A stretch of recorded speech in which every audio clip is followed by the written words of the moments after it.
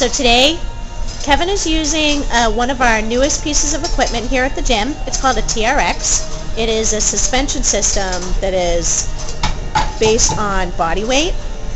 It can be anchored almost anywhere, and Kevin is executing an exercise that targets obliques, which are the muscles that make up your waist, as well as his adductors. So those are your medial stabilizers.